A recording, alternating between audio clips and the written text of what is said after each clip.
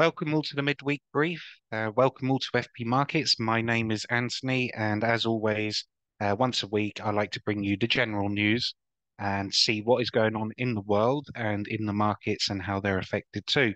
Whilst we're on the subject, please, as always, please use the Traders Hub if you're a client with us, with access to all our articles such as general fundamentals, technical analysis from our experts, upcoming events and webinars, etc. Also, please like and subscribe our YouTube channel. It really helps us to provide content like this. So let's jump straight into the first bit of news. I'm sure a lot of you may have seen it over the weekend, which was the dreadful terrorist attack in Moscow. This is significant. It's probably my favorite word that I'm using nowadays is significant, but a lot of what we see is significance in the markets and in the world in general. What makes this stand out is the claims afterwards and the timing of this attack. Now, at first, Moscow did accuse Britain being behind it, the United States and Ukraine. Who knows what is true nowadays? We don't trade on speculation, but we do sometimes see the markets move according to speculation. But for risk management purposes, we wait for the black and white information to come out. What's strange about this is that 4 days prior to this happening, there were reports that the UK agencies did actually notify the Kremlin that there was a high probability of an attack. To be honest, British intelligence is where they focus most of their efforts as opposed to the military. So when the British intelligence come calling, pay attention because they might be trying to help. But at the same time, Russia claims that they're also possibly behind it. One of the reasons why is because as we look at a map of Ukraine, naturally the four gentlemen who were involved in this horrible atrocity actually ran south to the border, which was Ukraine. That makes Russia believe that Ukraine were involved. Not necessarily, to be honest, because if we look at the west of Moscow is Belarus, Latvia, and Estonia, I don't think it was likely these guys were going to run there. They go to the south, they're Ukraine, and if they go east, then they go into Kazakhstan, Tajikistan, Afghanistan.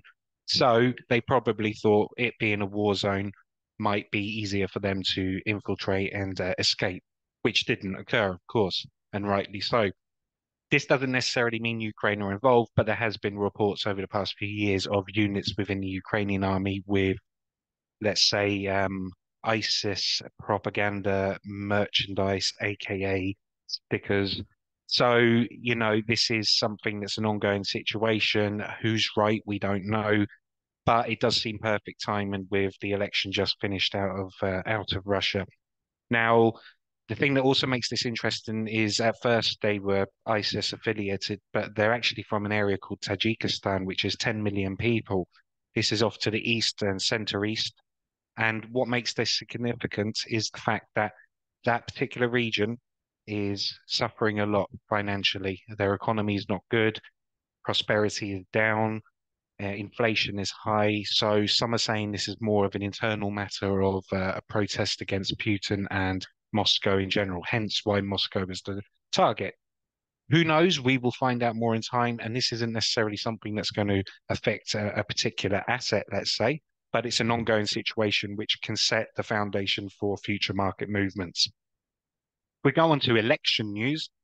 Biden has actually gained some territory across the blue states. Now, I say that with a slightly sarcastic tone. I'm not trying to be, but the way the news is reporting it is that he's gained across 6 battleground states and he's doing amazing. The truth of the matter is he needs double figures. He's up about 3% on his initial opinion polls over the past few months, which is good. It's in the right direction for Biden, but he still needs to hit at least 10, 11% to equal or surpass Trump in neighboring states or the same states. Now, who knows? There's time, but the one thing that has significantly changed is Trump's stance. Now, Trump has actually got the backing of 3 billionaires, and this was not foreseen. The idea is that this is going to help him in the run up to November's election, but also to help pay for his civil court cases that are pending at the moment. He has a big whopping $343 million fine to pay. He does have the money, but most of Trump's assets are not liquid and they are in the form of companies or real estate. So outside investment coming in, make a deal, get him as president, and then it helps those billionaires. Seems the likely way forward. Biden is no different. He receives endorsement and funding from mostly the tech sector. We're talking Facebook, we're talking Amazon. They've been big supporters of the Democratic Party and have helped fund them over the years. So, although the news, such as The Guardian, are portraying that billionaires are lining up to fund Donald Trump's anti democratic agenda, is slightly misleading because all parties have done this since the beginning of American politics. It's called endorsement. Whether it's right or wrong is not for us to decide, but it does happen. If we actually go on to slightly different news, I say slightly, it's a very much different news, which is the Israel situation. The only development here is Israel are claiming that there is no room for ceasefire at the moment because of United States pushing for a UN resolution for a ceasefire. Now, I'm not here to say if they're right or wrong. I want a ceasefire. I think most people want a ceasefire, but at the end of the day, America only a month ago was saying they don't want a ceasefire, and then a month later they exactly called for a ceasefire. They actually vetoed a previous UN resolution vote. Now, this is surely not coincidental at the same time that Israel are buying less missiles, less weapons from the United States, perhaps in a form of protest, but because they want to spread their business away from just America, because we've seen what's happened with their relationship over this whole thing. So ceasefire opportunities don't look likely on the table. And the sad thing is a lot of it could be down to outside influence. So perhaps a lot of countries need to back out of this. Could be UK, France, Britain, and perhaps leave this more to the Middle East neutral countries who seem to have achieved better in finding a possible ceasefire resolution there. I think that would be a good path forward, and I think Hamas would be a lot more open to speaking to, say, the Qataris or the Egyptians or whoever it may be, as opposed to speaking to the Americans, where relations are strayed, strained anyway. So that's an ongoing situation there. If we actually bring up the map, we can see significant development, mostly actually in the East Bank, in the West Bank, sorry, although it's in the East. What's interesting here is we see the blue icons represent Israeli activity. The red is Hamas or opposition activity, and then you'll see the occasional orange or amber one, which represents neutral. Israel's intensified in the West Bank its activity and also to the north with Lebanon. However, Hezbollah in Lebanon seem to be firing back a lot more than Hamas were, but that's because of their capabilities and the fact that they're more structured. Hamas are more of a smaller organization in that sense, but they're still firing rockets. So the argument remains Israel will keep doing this as long as rockets are being fired and as long as there's hostages. But this is a double-edged sword because Hamas are not going to give up their only leverage for possibility to sit down and talk. So there doesn't seem an end in sight. I hope there is, obviously, like most of the people watching and listening to this, but all we can see is activity is intensifying. If we also go to the Red Sea area, which has been put on the news today as well. I saw it on Sky News personally. Um, this is intensifying week on week. There's more and more attacks going on. One thing that has changed in the region is Saudi Arabia before were assisting logistically. They were helping with equipment, food to the blue areas, which is government Yemenis controlled. But they've actually started shelling to the north, the Houthi rebels, and Houthi rebels have lost a small piece of ground, but it's a significant development in that region. So this is a classic example of a lot of neighboring countries not wanting to get sucked into this vacuum of spreading conflict, but at the same time they have to choose. And in Saudi Arabia's case, they'd rather free up the Red Sea so they can export their oil, which is where they make the majority of their money, so that they can get it through the Red Sea and pass it on to their consumers. It's very simple. So they've decided to take their stance. This is likely to affect gold. This is likely to affect oil in time. If the Red Sea strikes keep intensifying, only today the British and the Americans have ruled out any ground forces going into Yemen, but they have also admitted that they're going to step up their campaigns of airstrikes and cruise missile strikes. So there doesn't seem an end to this anytime soon. The Houthi rebels are certainly not going to likely turn around and surrender. They've been doing this for 30, 40 years, especially against the Saudis and the Yemenis government. So a few more months, a few more years of this is really nothing to them, especially as it's been proven they're being supplied by Iran with Iranian drones. So again, this is pure proxy war situation going on. One thing we'll also remember, and we'll see probably seen on the news, was the Baltimore Bridge collapse. Now, this didn't affect the markets overall per se. What's interesting is now we're facing a time where we read news articles and we have to start questioning what is legit, what is likely happening. And quite simply, here was a situation where a cargo ship hit a bridge at 1:30 in the morning. Now, question marks revolve around the fact is there was two pilots on the bridge at the time. You have two pilots that alternate with shifts, but because they were coming into the main commercial port, which is in Baltimore, they decided, okay, they will be on the bridge together so they can off board. And they've done this so many times. There is video footage confirming that shortly before it hit the bridge, there was a power outage. Then there was smoke rising from the engine room. This is synonymous with possibly cyber attacks. Now, I'm not saying that's what it is. A lot of the noise on the internet is saying possible cyber attacks. It's not coincidence this also happened on the same day that the UK announced that they received a massive cyber attack that they fended off from China. Now, I'm not saying that's what's happening. The whole point of this show is to get you thinking, to get you looking at the markets, trying to put the pieces together and monitor ongoing situations. And this is definitely an ongoing situation that it could possibly be, or it could just possibly be human error. However, the human error has been ruled out by experts as well, because the two pilots involved in this have done this trip hundreds of times. In fact, they only go down the coast, and sometimes a lot of their journeys are only 1 or 2 days to take their cargo and come back. So this is their hometown, this is their backyard. And if we actually look at the company who owns them, Maersk, their shares, when this happened, did drop. So this goes back to when you're sitting at home and you see the news, and I'm not saying you should have traded these shares or anything like that, but when you see this news happen, just sit there and go, right, what's really happening? What's your theory on it? And who's the companies or organizations that are linked to that particular incident? And in this case, it's Maersk, who have over 100,000 employees. But this one incident managed to drop their share price quite significantly for one day. And it is recovering now.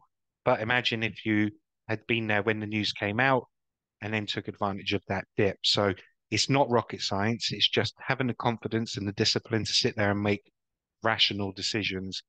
Try not to think too much outside the box. Try not to get too cheeky. And you should be fine. Just pay attention to the news for these opportunities. If we actually have a look at macros for the week, the first thing to touch on is Japanese yen is at its lowest since 1990. We have got retail sales coming out tomorrow. It will be overnight for most of us. Will be interesting. There's a lot of pressure on Japan. Bank of Japan are intervening because they need to try and increase and raise the yen. Although future figures coming out, retail sales year on year look slightly up, but month on month slightly down. So, just like the rest of us, they're suffering from a cost of living situation as well. We've got retail sales coming out throughout the rest of the week as well. We've got Federal Chairman Powell speaking at the end of the week, but a lot of attention will be on things like the unemployment rates out of Japan is expected to stay the same. But GDP, we've got GDP coming out of the States, we've got GDP coming out of Britain, and we've got it coming out of Canada as well. All expected to be around the same, although in the United States it's expected to shrink slightly quarter on quarter for the last quarter of 2023, which was the holiday period. Take it with a pinch of salt when you see GDP come out for quarter on quarter, the last quarter of a particular year, because that involves the holiday period. And of course, usually retail sales is up, production's up, and then we get a real understanding of the picture when it gets to sort of January, February, March, and the first, second quarter of a year. Please go ahead and use our economic calendar. It's under the trading tool section under Trading Central. It's very good. It also mentions how many pips were moved according to the last news or the last few hours of that particular currency. We also see retail sales coming out of Australia over tomorrow as well.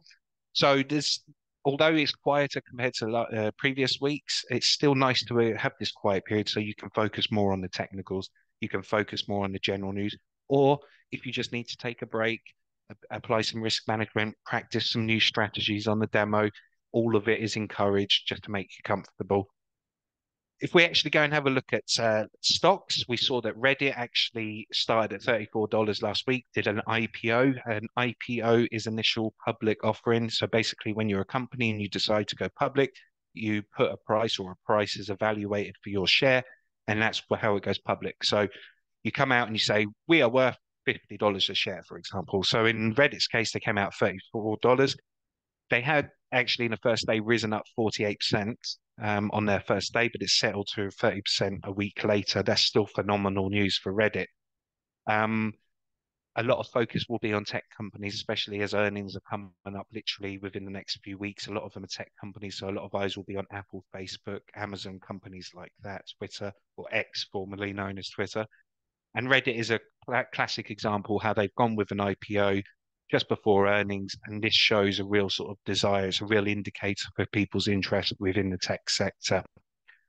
If we actually also have a look at Apple, Apple have announced that come June the 10th, June the 10th through to June the 14th is when they have their big seminar. Is when they announce new products. And the reason there's a lot of anticipation about this is because last week they announced that they will be working with Google Gemini's AI system. We're not sure in what capacity. It might be just applied across their products, but some are saying that on June the 10th to June the 14th, they're going to announce an updated VR headset, but with the Google AI. Could be very interesting way forward for the technology. So a lot of eyes will be on Apple shares.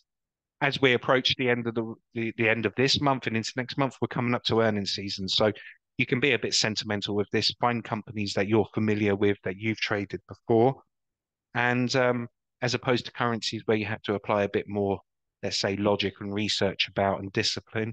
With companies like Apple, you can be a bit more sentimental. So that wraps it up for this week. Relatively quiet. We've had some significant developments in Russia, in the conflicts in scenarios. Elections are building up, and we'll cover more election news over the coming weeks for different regions. But most of the elections are going to be happening throughout summer and towards the end of the year. For example, November for the United States. My name's Anthony. I thank you for your time, and I hope you all a lovely day, a lovely rest of the week, a good weekend, and we'll be back same time next week. Thank you.